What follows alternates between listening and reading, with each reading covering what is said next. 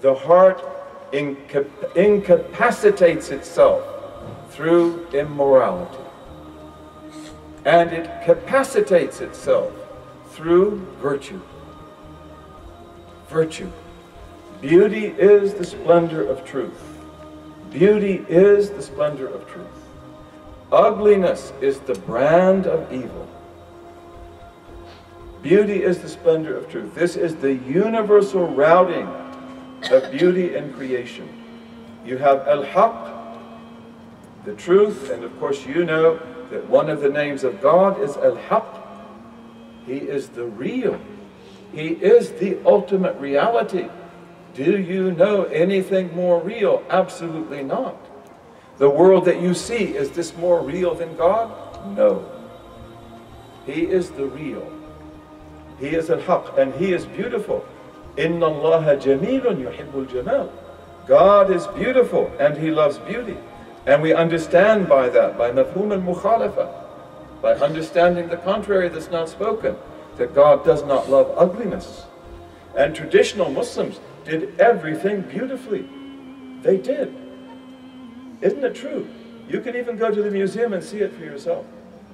When I was in Pakistan not long ago, I went to one of the national museums of Pakistan in Rawalpindi. It's a beautiful museum. And in it they collect all the cultures of Pakistan. Punjabi culture, Balochi culture, Pashtun culture, Christian culture, Hindu culture, everything that is there in Pakistan. Beautifully they collected it. And the woman who took us through the museum, who's a very amazing woman, she told me when we first went to the museum, this is a museum for the living, not for the dead. And I told her, I've never been introduced to a museum in a more enthusiastic and positive way. Because museums can be the death of a people. But all those cultures that were there were absolutely incredibly beautiful. Like the cultures of your own land, like the cultures of other Muslim lands, everything that we did was beautiful. The rugs we made, the houses we built, the cities we designed, the mosques we made, and everything. We were vocational societies. And we were societies of guilds. The guild was called Sinf. Everything was done by guilds, and the guilds were highly professional. These are things that it's worthy of us to study. Very important for us to study. And these are things that most of us don't know much about, if anything, anymore. But beauty is the splendor of truth. God is beautiful. God loves beauty. Al-Haq is Jameel. And Al-Haq is also Jaleel. He is also majestic.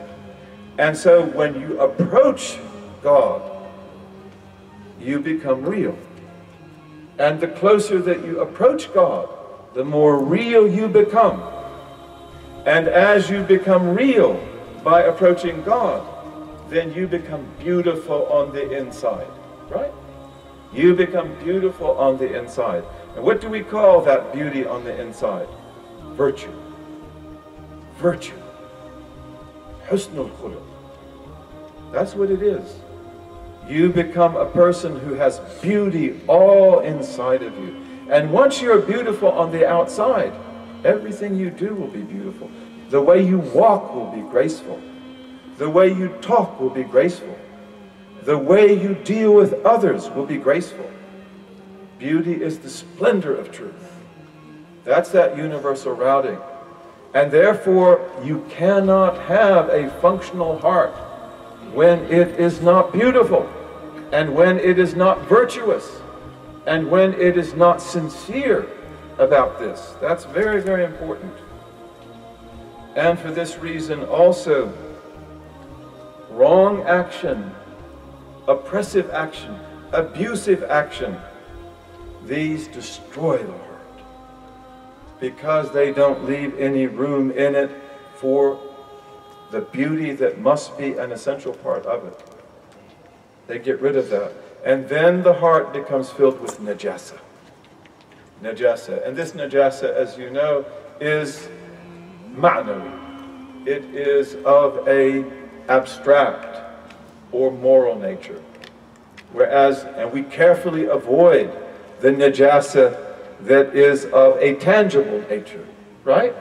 None of us would be caught dead, with najasa on themselves or around them.